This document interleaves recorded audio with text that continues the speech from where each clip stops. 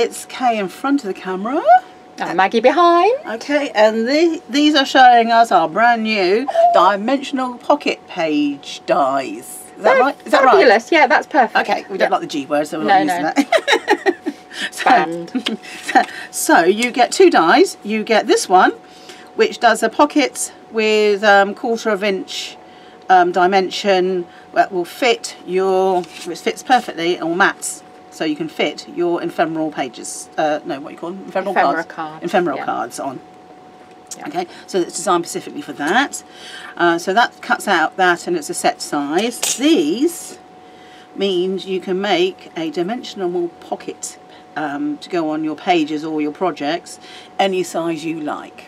Okay, so I'm going to do the first one I'm going to show you this one first, and then we're going to do the second one. Okay, so when you cut it out, you're going to get score lines along here. Right, okay, so that's your score lines. I've just marked them out with pencil, but obviously they won't be in pencil when you do them. So you just need to get those creased up. So I tend to use a ruler and bone folder. I'm scoring it in the wrong direction because I'm going to pull it back in a minute, but I just find it easier doing it this way. Entirely up to you. And we're using a light card so you can see what we're doing. Am I still in shot? Yeah, you're perfect. Right, just lift that up.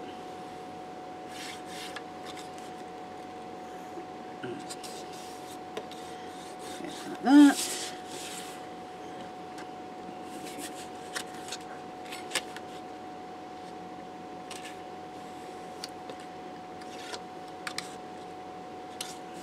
So dimensional pages are quite useful on your dimensional pockets are quite useful for putting all sorts of things in there.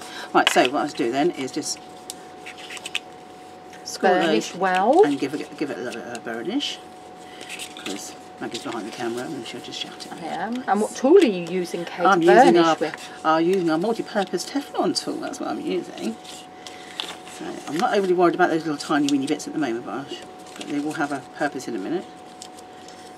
Okay, so that's your card, and what it will do is these little bits there will just bend in. You've got these little bits here, they just bend in, and you don't glue those. Okay, so no glue on those at all. You don't need glue on those at all. They're literally in there to stop it looking gappy. Yep, okay. Right? So the glue is going to go onto this little tiny weeny bit here on both sides. So you can either glue it or stick it. I'm going to attempt to stick it with tape because it'll be quicker. But we'll see how it goes. We're using our prototype tape, so it should be fine. Yeah. I'm zoomed in, so come forward towards. That's it. So what I'm going to do is put a bit of tape on there and just cut it to size.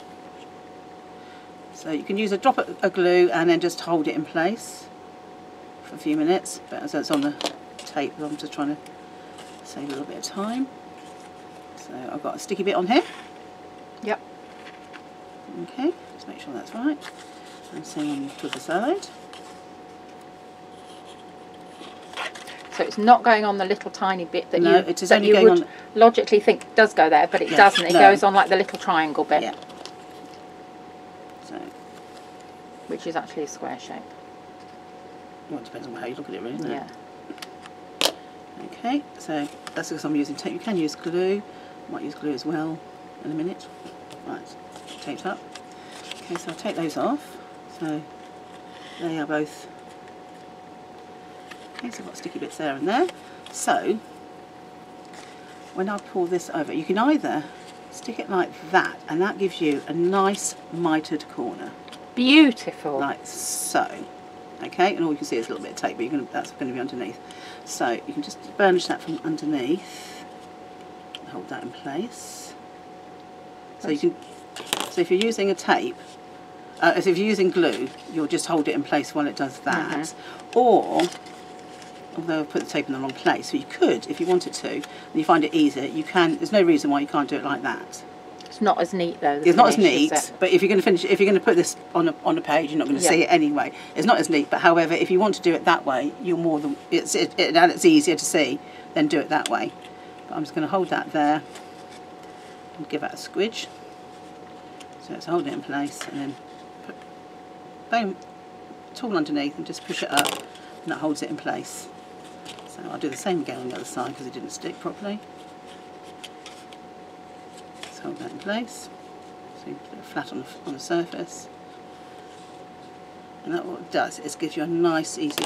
You can cut it by scissors if you like. There's no reason why you can't do that if you want to. But however, this gives you a precise finish each time. And you end up with nice, sharp corners. And then you stick that onto your page. And then you can put your ephemeral card on top. Or slide it inside if you want. Like that. So you can have it on top like that if you want to. Or if you've got pictures or photographs, you can have those as a series on top of your page. If you want to, and you can cut in using one of our whisker dies to shape that piece. So there's no reason why you can't do that. You can do a lid with it as well. Oh, you can do it. Yes, you can do a lid. So you can cut out another one, and just cut off these side pieces, and then you put the lid will fit over the top, and then you can secure it with one of our dumbbells or one of our other clever closures. Okay, so there's loads you can do with that. Yeah. Okay, so the next one is our never-ending dimensional pocket page dies. Is that right? Yeah, very good, Kay. I'm looking forward to you spelling it. Yeah, we won't do spelling. I'm so mean. Yes. Right, so what I'm going to do is I want my pocket size to be 2 inches by 4 inches. Is this your finished pocket size? Yes. Yes. So it's going to be 4 inches long and it's going to be 2 inches wide. So I'm afraid there's a little bit of maths.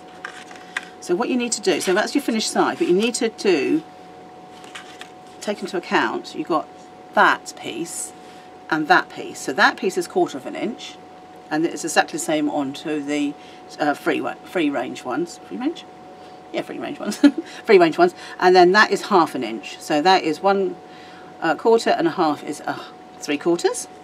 So you've got that on each side. So I want my finished one to be 4 inches long, so therefore I need to add 3/4 inch on each side. So that is 4 inches plus 1.5 inches. Okay, so I've cut out a sheet of paper, 4 inches, 5.5 inches, and exactly the same for the top, but you've only got one side on this. So you've only got the bottom bits. So that's 1/2 inch and that's 1/4 inch, so again 3/4 inch.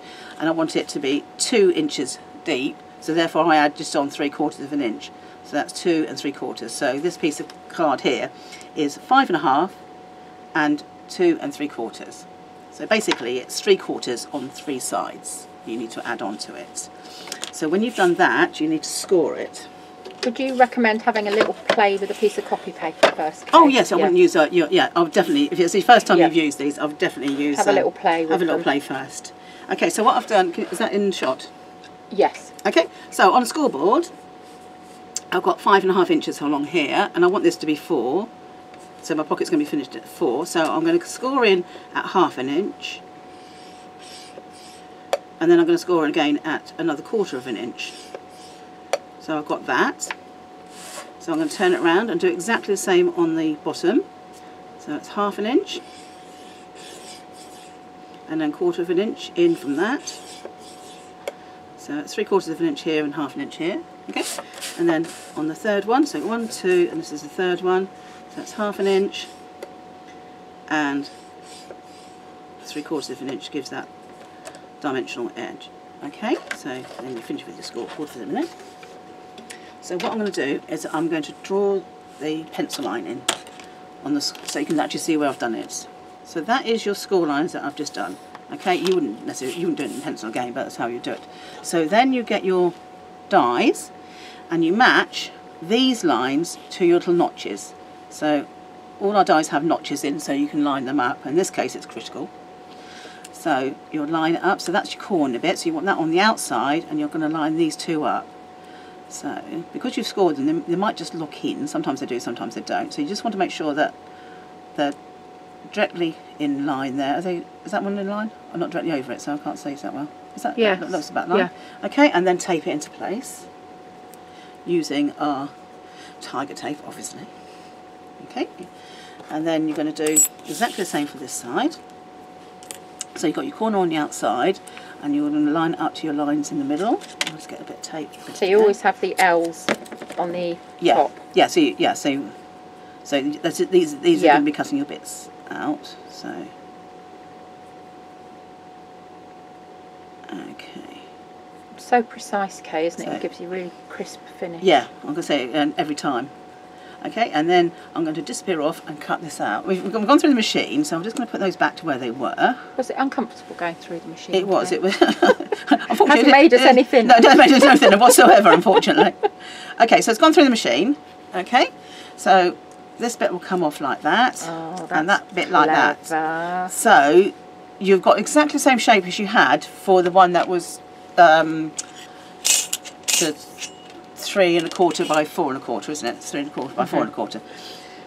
Okay, so you've got your little tabby bits, and then you've got your bit you're going to stick onto as well. And I'll glue this bit so I'll show you how that goes. Okay, so I'm just going to do what I did before and score these up. That is so precise. It used to take me ages when I did it. And you've got a risk of cutting bits off that you don't want to cut off as well. And you end up with a gap. I know, it's really annoying. Yeah, and it's a bit scrappy. So this just gives you the result every single time. So all you need to do is line it up. Once you've lined it up and taped it, you're ready to go. Okay, so just bend those in. Okay, and obviously I have to give them a burnish. I was just about to say that. I can feel the eyes looking at me. I think that's how I'm trying to get in. Cool, I'll go and see if he wants to come in. And I'll just burnish these.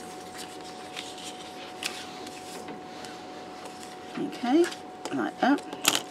Okay, and then we're going to do exactly the same as we did before. So we're going to bend those in. So these just push in. And then that's going to glue on like that. So I'm going to glue these this time. And then give them, and hold them for a few minutes. I will turn the machine off at that point, I think. So a little drop of glue here. And a drop of glue there. Don't need much. This is our book binding glue, so it does. It's nice and sticky. Okay, so you can just hold that in place. So you can see you've got a nice sharp mica corner. Oops. Okay, but what you do to just hold it. Okay, so I have stuck those together, and while I was sticking it together we had a discussion, and 2 of our hinge spaces fit neatly into the corner, so you can just squidge them down and it makes life a lot easier. Yeah, so it does. So we did have a little discussion about that, and we thought that our brains were working. Anyway, so that's it. So that basically is your pocket. So I've now got a pocket 2 inches depth and 4 inches wide, and then with a dimension of 1/4 of an inch. Now on here, again, I could have used any of our whiskers on here to give it a bit of shape. You can then decorate it with a piece of spare bit of card, whatever, so to match your pocket. So anyway, so that's your dimensional pockets. You could also use our fancy frames, cut an aperture in the centre, put acetate behind, and then you can just like slide different pictures in, so you can change your pictures. Yeah, things like that. There's absolutely loads you can do with those. There is. Yeah. So anyway, I hope you enjoyed that. Thank you for watching.